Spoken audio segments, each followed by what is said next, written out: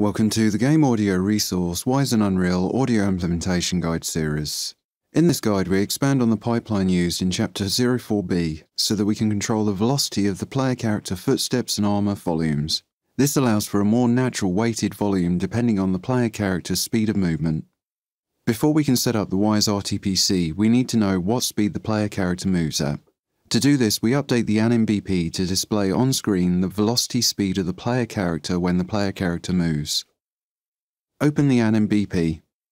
In the event graph, next to the Set is Moving comment box, right-click the graph, then in the search box type Print String. Selecting it adds it to the graph. Connect the Print String node to the Set is Moving node. Then connect the Print String node in String Input to the vector length return value output. This will create a conversion node. Compile and save the blueprint. Then play the map.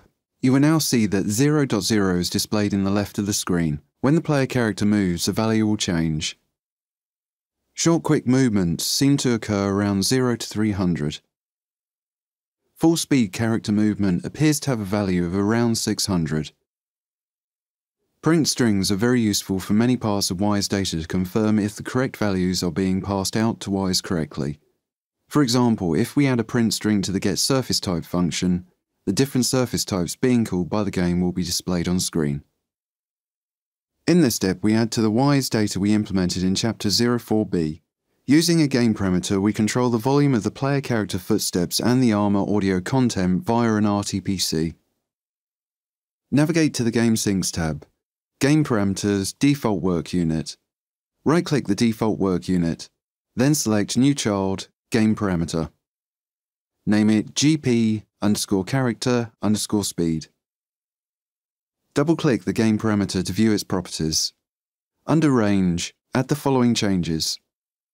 Change the max value to 1000, change default value to 0, and leave the min value at 0. Navigate to the Audio tab, CHA_FSP_human switch container. With the switch container selected, in the RTPC tab, under the RTPC list, select the first arrow UI button. Then select Voice Volume. On the same entry line, select the new second arrow UI button. Then select Game Parameter GP_character_speed. In the graph, add the following updates to the red line. Move the start marker to x equals 0 and y equals -8. Add a point marker on the red line, then move it to x equals 75 and y equals -8. And add a point marker on the red line, then move it to x equals 600 and y equals 0.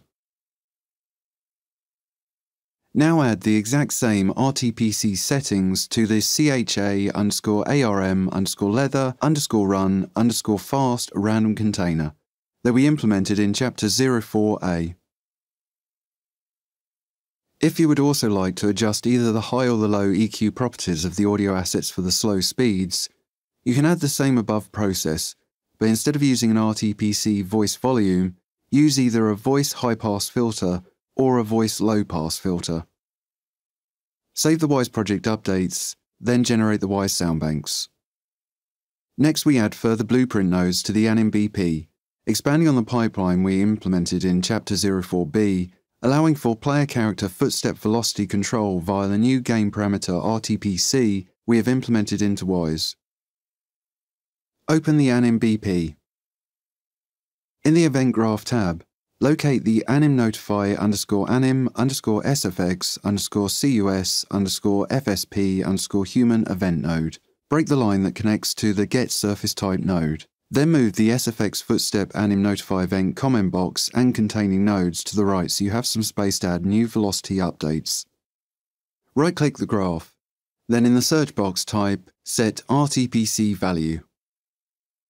In the Set RTPC Value node, in the RTPC box, add the new Wwise name of the new game parameter GP_character_speed. The name entered must match the Wwise game parameter name exactly.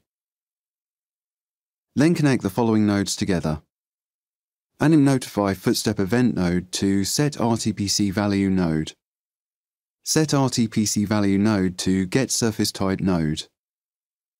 Then vector length node to set RTPC value input. Mouse drag a box around the RTPC node, then press C on your keyboard. In the comments box, type sfx character speed -footstep. Save and compile the blueprint. Then generate the Unreal sound banks. Then finally import the sound bank updates. Now we can test the new RTPC updates in-game. Connect Wwise to Unreal, then change the Wwise layout profiler. Filter the profile log by the Footstep content. Also solo the associated Footstep content in Wwise. Now play the map. Move the player character around the map. Moving from idle to full speed, you should hear the armour and the Footstep audio content rise in volume. Also, as the player character comes to a stop, you should hear the associated audio content reduce in volume. This gives a more natural weight of the associated audio content.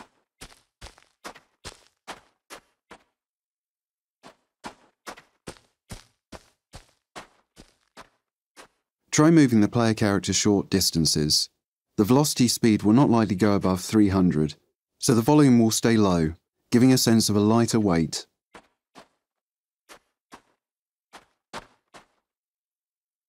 Make any balancing changes you wish to add, then disconnect Wwise to Unreal. Save the Wwise project updates, then generate the Wwise sound banks. Lastly, generate the Unreal sound banks.